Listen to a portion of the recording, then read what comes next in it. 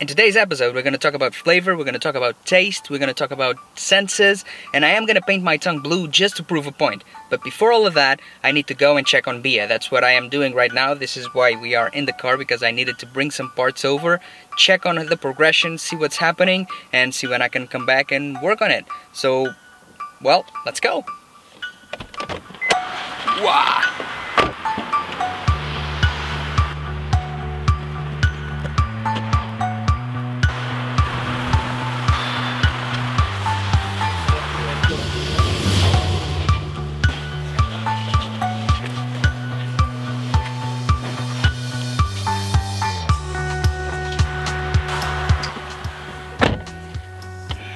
So, the bike build is underway, everything is going according to plan. It's gonna be a tight timeline, but I think we're gonna be able to present it on the 4th of June at the Lisbon Motorcycle Film Fest. The link is underneath. And as far as we're concerned, well...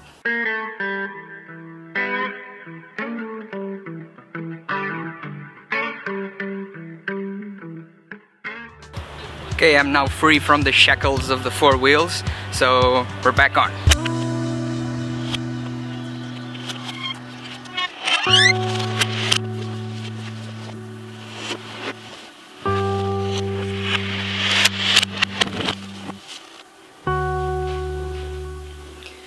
Before we dive into tea and wine, we first need to address the basics. We first need to understand what influences how we taste.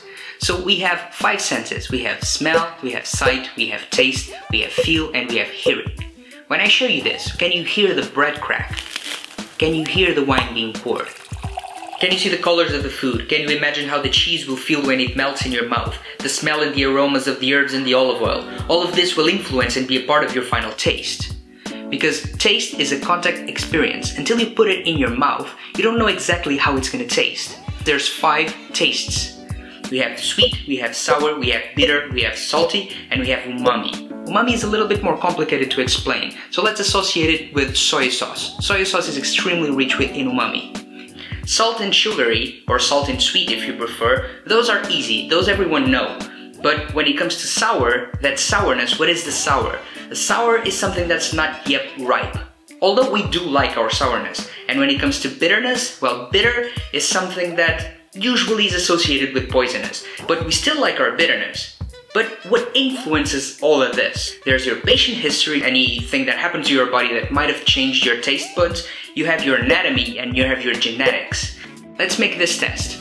Grab a little bit of food coloring, blue, paint your tongue, and with a little bit of paper with the size of a punch hole, put it on, grab a magnifying glass, grab a light, and count the white dots. Those white dots will be your taste buds. And then you can know if you are a super taster, if you are a normal taster, or if you taste a little bit below average. And that influences. I grew up in countryside Portugal, surrounded by vineyards, surrounded by wines, and for years it was very confusing for me when someone grabbed the glass and smelled it and tasted it and described it in a way that I couldn't understand. It took me years of practice to actually understand that, and still I'm not as keen as other people because I'm a normal taster.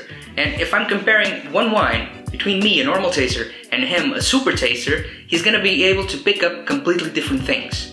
Practice makes perfect, so if you do practice more, you will be able to get more out of it. But do not forget, there's something called taste empathy.